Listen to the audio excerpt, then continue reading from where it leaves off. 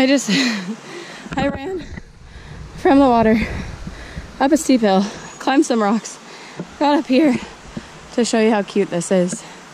This little like rock formation. And there's like little caves in there, but you can't really go in them. Like they're too, I'll show you, they're too narrow.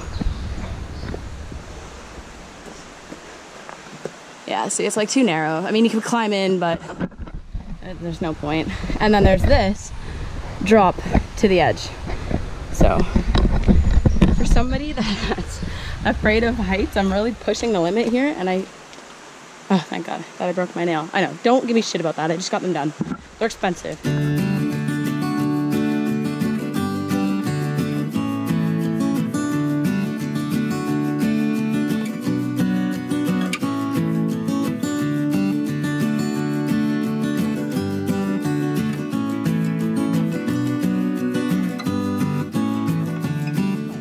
God. Oh my God, oh my God, oh my God, oh my God. The ledge is like right there. See, I really don't feel like this is safe anymore. I think I'm gonna go back and go down on the bottom because like I feel like I'm gonna die. I probably will die. How the fuck do I get down there now? Damn it.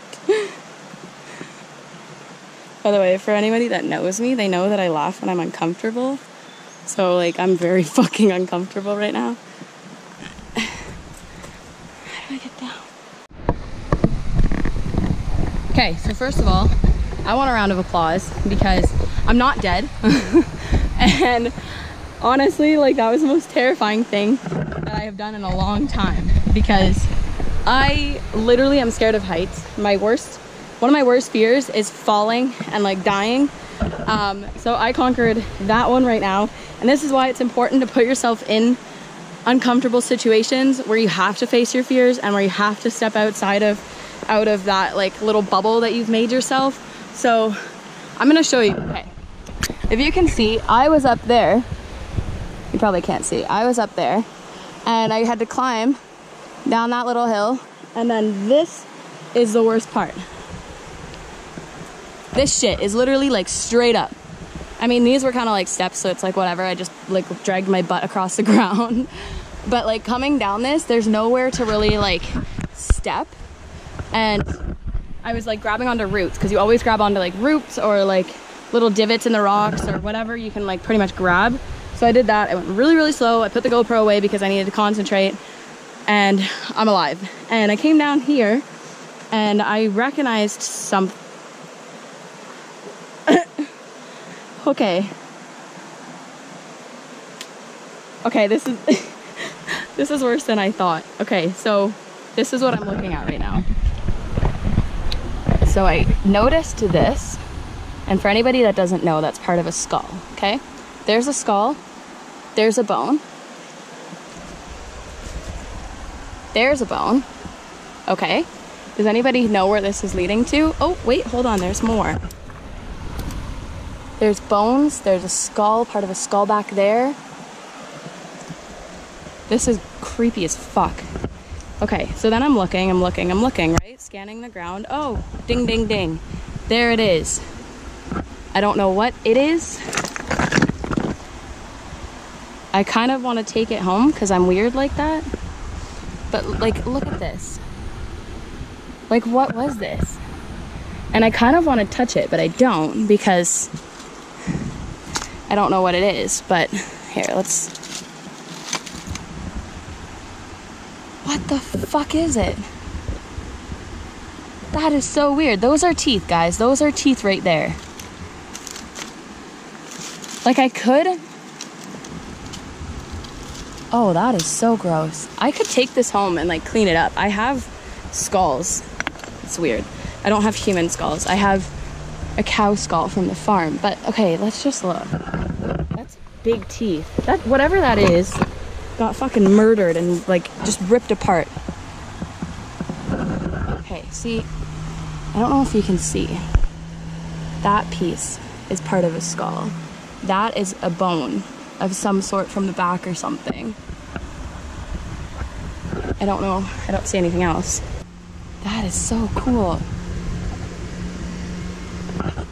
Where'd my rock go that I was poking it with?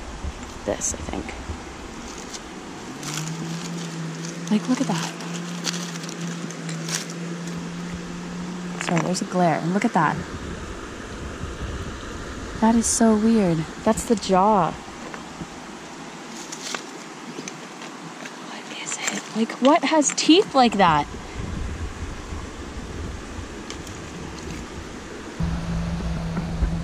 And then whatever that piece is, this is part of the skull too. Whatever this was, that's obviously part of the skull. Huh. So maybe something like fell off the edge. Maybe they were trying to come down where I came down and completely fell off the edge and died here.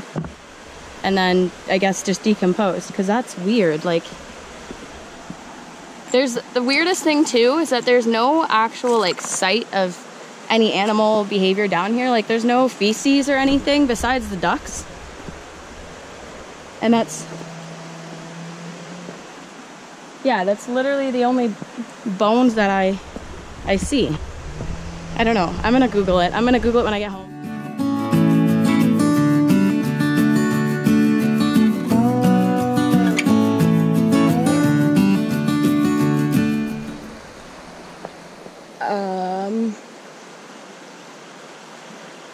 Okay, guys, I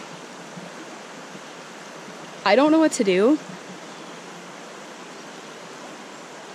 My heart is racing. I'm walking out. I don't know if I noticed this before. I obviously didn't notice this before. What am I saying?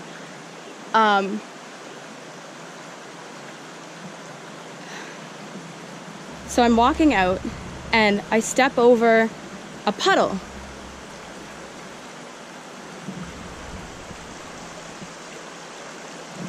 And this puddle was a little bit darker than the normal puddles, if that makes sense. And I look down and I'm like, wait, that looks like something fuzzy. So I'm looking and I notice this, okay?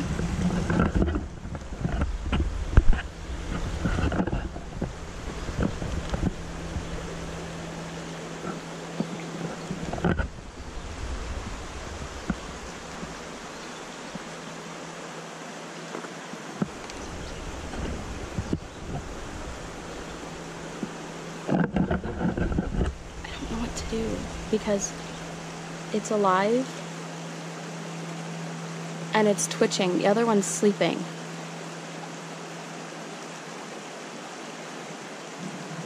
I don't know what to do. Do I call the Humane Society? Because there's two of them. There's only two of them. Like, and I don't know if maybe like that was the other, whatever this is, like a fox. I think it's a fox or coyote or something. I don't even know.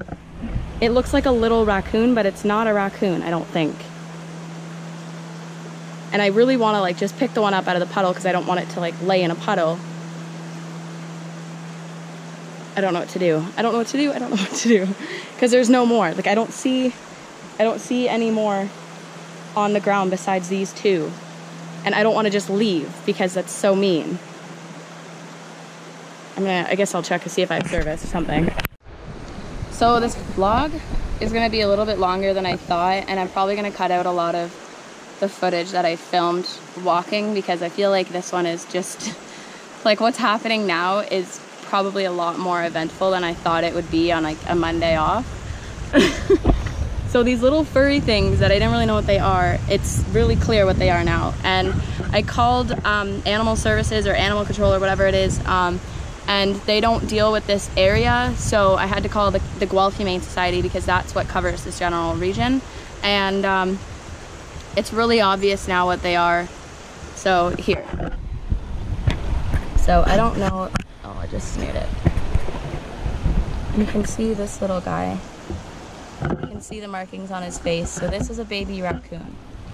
And this little guy who I pulled out of the puddle, he was laying in this puddle when I found him.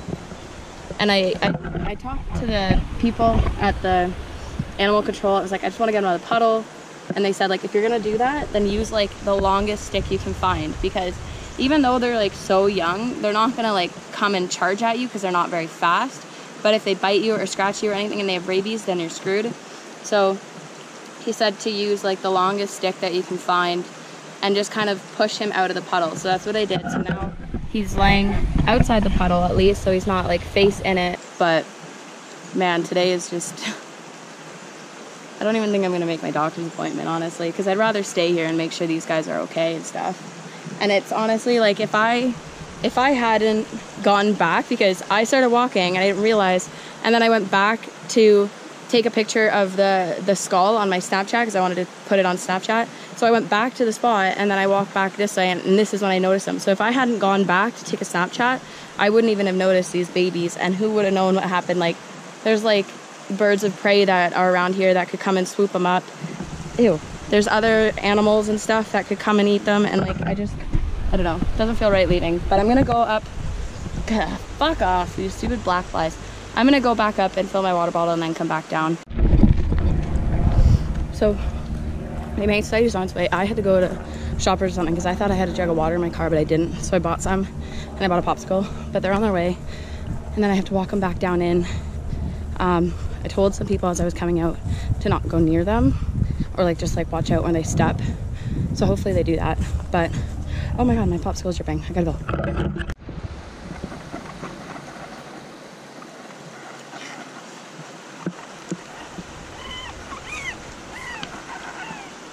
So how old do you think they are then? They're about 4 to 6 weeks. Oh, that's it? Yeah. Okay. Yeah. Yeah, this is the one that I don't think will make it, even if he had a chance.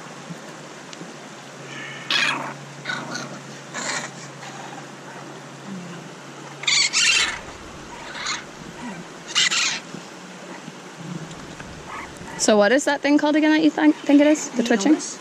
Okay. It's distemper. Oh.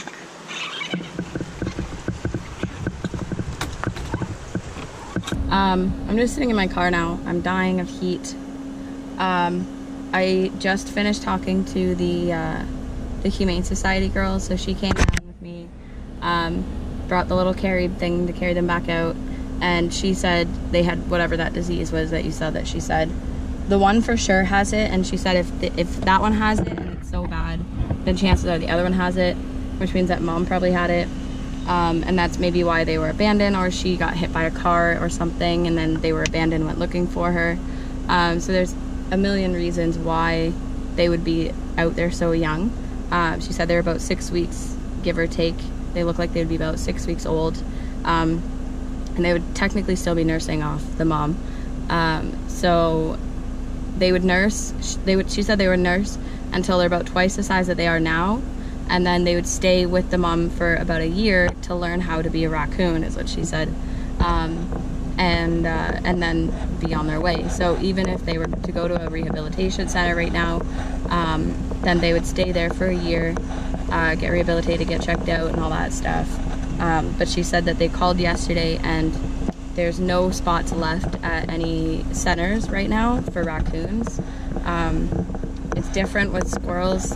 Apparently, she said that squirrels have a faster turnover, like they have multiple litters a year, whereas raccoons have one. So the ones that they do bring in, they'd have to be for a year. And she said with that one, for sure, being sick and twitching, that's not a good sign. And she's taking them to the vet right now to get them looked at. So they're gonna get looked at and checked for rabies, and then someone's gonna call me about if they have rabies or not, and if they do, then they just want to make sure that I wasn't like bitten or scratched or I didn't have any like actual contact with them. And the saddest part is that she said they're probably going to be euthanized because there's no room for them to rehabilitate them, and they're sick. And it's not a sickness that's as bad as rabies. Like if they had rabies, then they're going to get put down right away. But the thing that they do have, it's not as bad as rabies, but it's still something that will mess them up neurologically and mentally. Like it's still not something good to have. So they're gonna get euthanized most likely, which is always a sad outcome. I mean, anything getting euthanized is a sad outcome, dogs or cats or birds or whatever. But in all realness, like I would rather them be looked at and at least like confirm that they're like sick or whatever and they have to be put down, and then they'd be put down, rather than them just sitting out there and me not doing anything about it, or us not picking them up or anything and just leaving them there for some other animal to come and find and eat, or like a bird to come and eat them, or they cook in the sun because they were sitting in the sun, or the water washes up and they would drown. Like, it's just, I would rather them be put down really pretty much instantly than sit there and suffer more, because they're so little. They're so little, and it's heartbreaking, but it's life. Unfortunately, that is just how things go. Anyways, it's like 1:30. I'm dying of heat. I'm probably gonna go home, sit in the air conditioning for a little bit, and then go to my doctor's appointment. So I'm gonna end this vlog here. Anyways, check out my other videos if you like this one, but in the meantime, stay cool and enjoy the sun in the summer, okay? Okay, one more thing before I forget. I showed her the animal skull that I found because she works at the Humane Society. She's probably seen them before, and she said that she's really into like wildlife and all that stuff. Like, she's more into it than just like normal people at the Humane Society. So she suspected that it wasn't a fox or a coyote or anything like that, but it was actually a deer.